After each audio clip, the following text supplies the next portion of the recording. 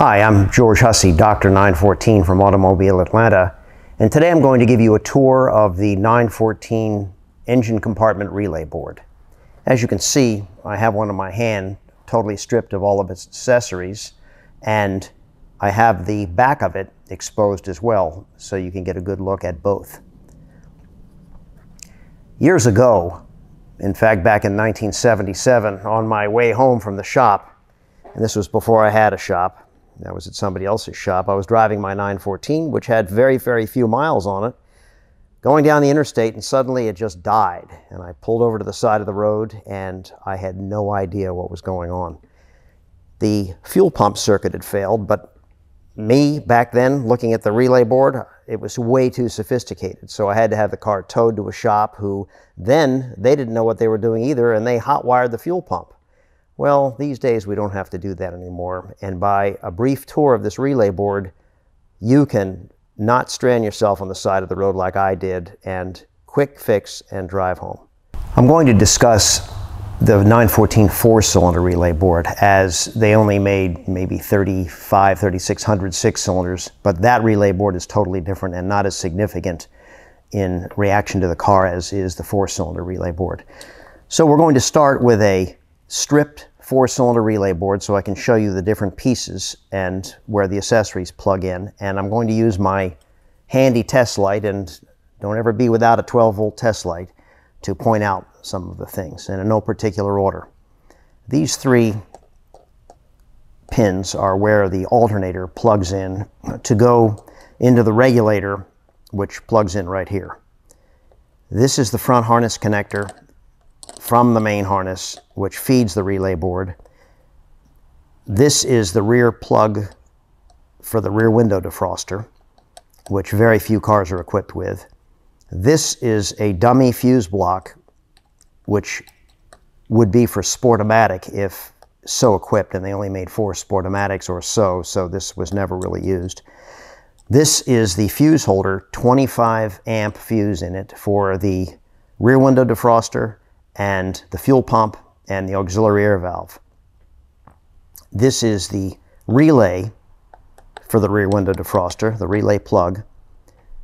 This is the main power relay for the fuel injection.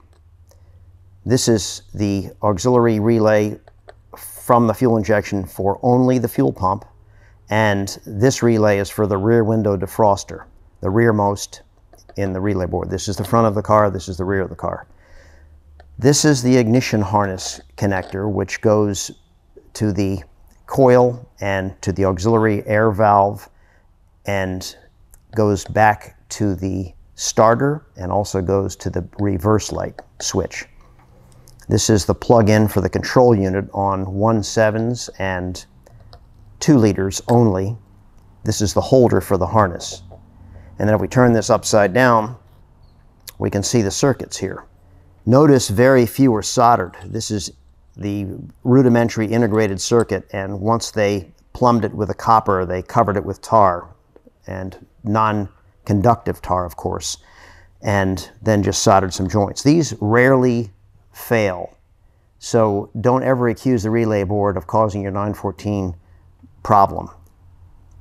We have many people send these into us for rebuild, and we clean it up and we resolder the circuits that really probably don't need it, and the relay board probably wasn't bad to begin with, but then we coat it with our nice new tar and clean it up and put dielectric grease and contact oil and make it all conduct electricity good again, and you're ready to go.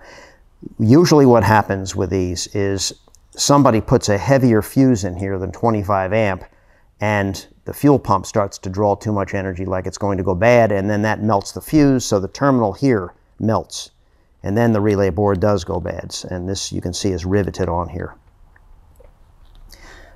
Next, I'm going to show you a fully loaded board.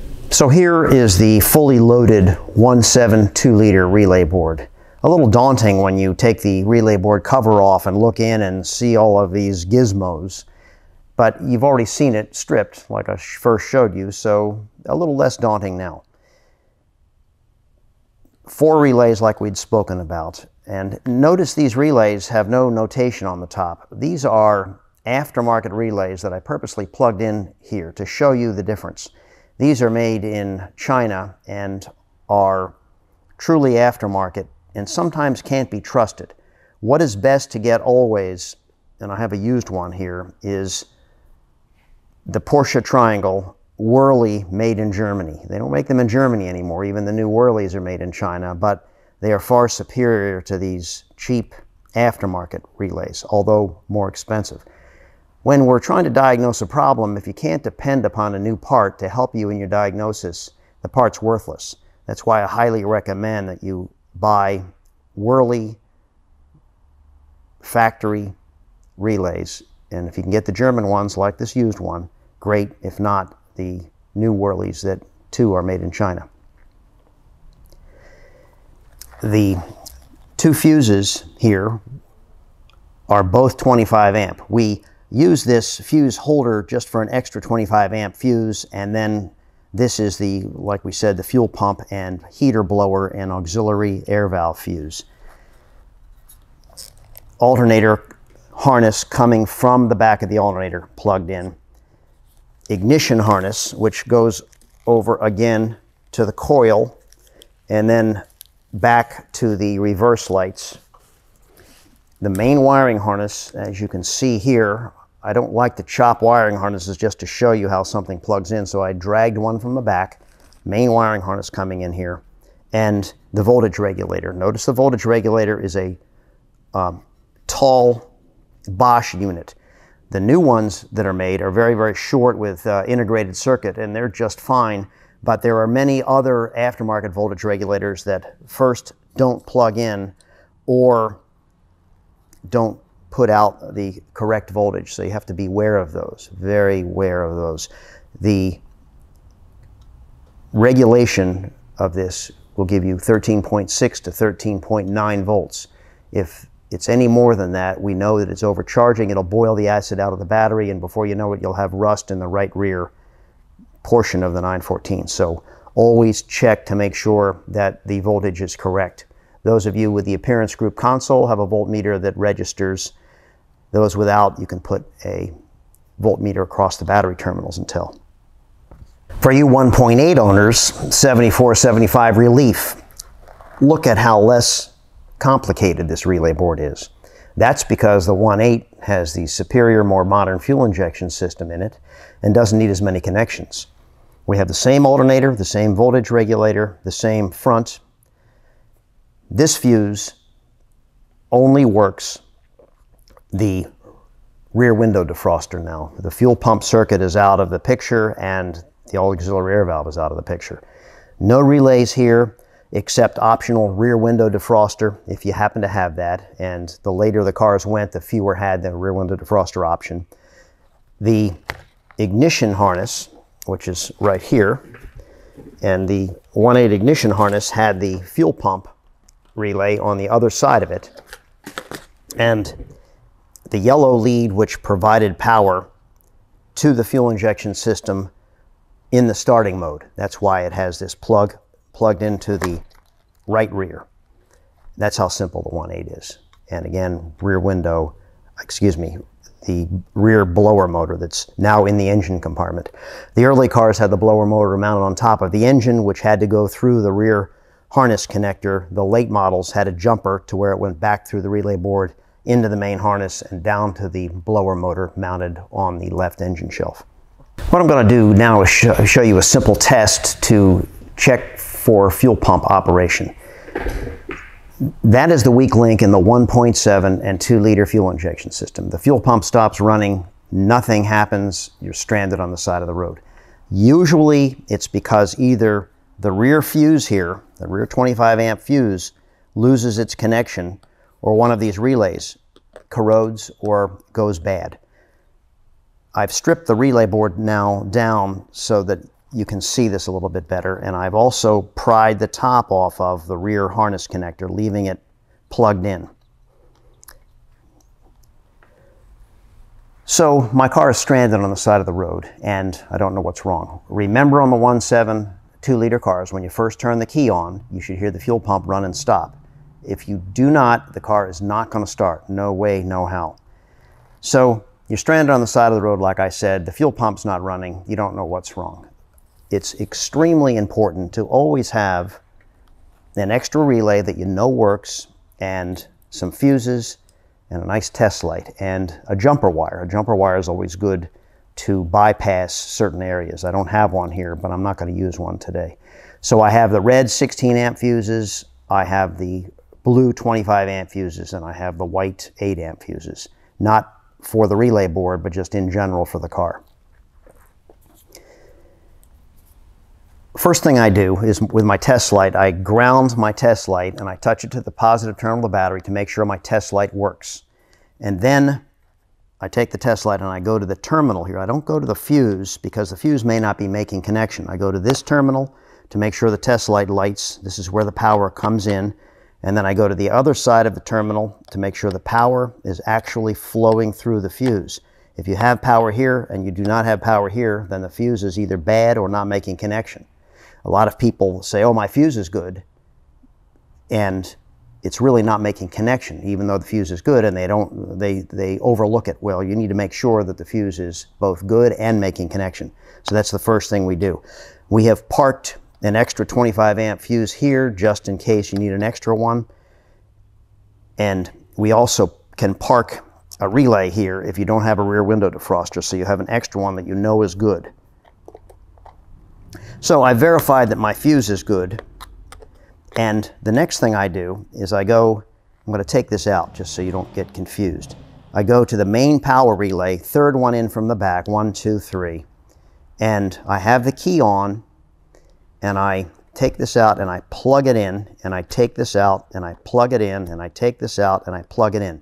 Every time I do that, I should hear the fuel pump run momentarily and stop, and 2 of the injectors click. The trigger points are either closed on 1 and 4 or closed on 3 and 2. So you can hear the 2 injectors click as you plug this main power relay back in. If you don't hear anything, you want to check this relay right away. And you can check this relay easily by removing the rear window defroster relay. The key is on now, and you've disconnected the condenser lead so you won't burn the points out. Pull the heater lever up, know that the blower motor in the engine compartment is running, and then pull this relay and put it back in. Blower motor works again, so now you've got a place to check these relays. So we take each relay and check it. We take the fuel pump relay, we plug it in there and check it. Take the main power relay, plug it in there and check it. And we take the defroster relay if you want to check it, so we know we have good relays. I'm going to plug these back in here because you can't have one without the other working. So I verified that all my relays are good, and I still don't hear any clicks at all. If I don't hear any clicks at all, the relay is good. I will go to the back of the block and look at the ground connections. Something is not grounded. If I hear the main relay clicking, but I still don't hear the fuel pump running, then I would go to the front harness connect. Now remember, I've verified that the fuel pump relay is good. If one of these relays, usually by now you've got it running because one of the relays was not making connection, it was corroded in here, you've cleaned it, you're back on your way. But if not, we pry off the front harness connector, and the left front pin, which was black and red, this goes right down to the fuel pump and comes right off this fuel pump relay. So I'm leaving the fuel pump relay in place, putting my test light here, and then the key is on, condenser wire disconnected. I'm unplugging and plugging and unplugging and plugging and unplugging and plugging to make sure I get it squarely in there. Every time I plug this in, this test light should light and go out, and the injector should click. If the test light lights and goes out, I know, therefore, we have either a bad fuel pump connection or a bad fuel pump. That's all there is to it. Or the ground lead at the firewall just behind this relay board is not making connection. If the test light does not light, and you know these relays are good, and the test light still does not light, you have one of the rare conditions where your relay board is bad, but that is 1 in 10,000 that would be the problem. By now, you should have been able to solve and diagnose your problem and know what's going on.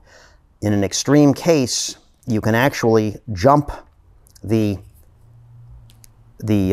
fuel pump relay between these two terminals. That will run the fuel pump all the time if you are actually desperate, but I don't advise you to do that because you could cause other complications. Finally, I want to show you just a few handy things to keep around in case you run into the non-running fuel pump or car dying on the side of the interstate, etc. Very important to have a 12-volt test light that you know works. We don't need a voltmeter, that's overanalyzing it. A simple test light does the trick. Then extra fuses, 25, 16, and 8 amp. A wire with alligator clips on either side. For example, if you're going to ground the head temperature sensor, very, very easy to eliminate that from the circuit with a nice alligator clip with a wire, say 2 feet in between, good enough. And then the relay board diagram for those who really want to study the different wire colors. They're always the same on all the Porsches, and where they plug in and how they go. This is extremely handy, and it also shows the circuiting here. This is readily available online or in the original factory manual in color. The later factory manuals weren't in color. So we often, for our mechanics, we copy the piece and give it to them for reference when they're troubleshooting. Well, that concludes the tour of the factory 914 relay board. And this is George Hussey, Dr. 914 from Automobile Atlanta, and thanks for watching.